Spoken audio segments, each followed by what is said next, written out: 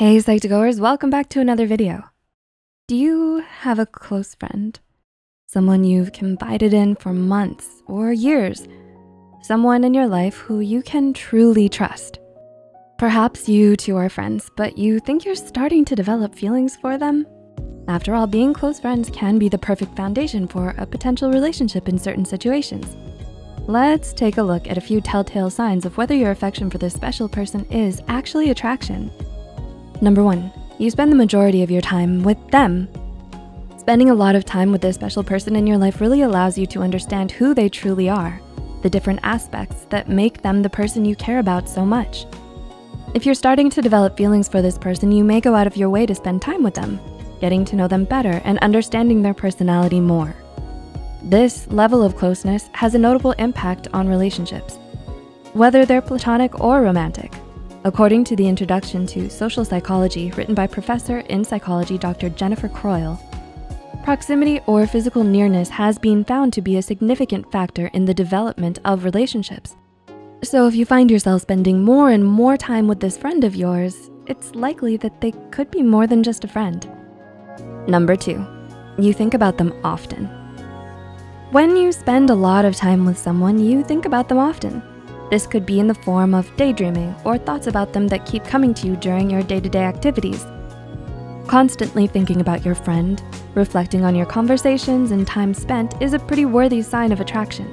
Most of the time, these thoughts could just be running through your mind without you really noticing them.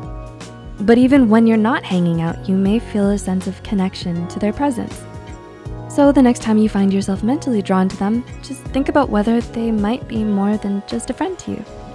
Number 3, you care about them deeply. Real attraction comes from genuine affection. You care about this person and try to be there for them when they're in need. You help pick them up when they fall. You're aware of the little things that bring them joy and know how to make them smile on a bad day. And they most likely would do the same for you. You have an inner intuition about how they may be feeling at any time, and you've built a great bond between the two of you. If you really care about your friend on a different level, it could mean that you're falling for this special person in your life. Number 4, you're comfortable being vulnerable around them. Is this person your go-to during rough times, a shoulder to cry on?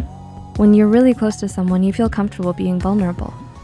You feel that they're your safe zone to vent out your feelings in the most honest way and express your inner concerns about basically anything under the sun. According to Carrie Krawick, a licensed marriage and family therapist, feeling safe, comfortable, accepted, and understood as a person is the root of attachment, connection, and intimacy. This deep level of intimate understanding can be a huge sign of something that goes beyond a platonic friendship. So pay closer attention to your vulnerable moments together. The way this person takes the time to listen to you and provides you guidance can mean a lot more than you would think. Number 5, you care more about your appearance when you're with them. Do you find yourself being more conscious about how you look when meeting this friend? It's completely normal, a part of human nature even, to care about your appearance when you're attracted to someone.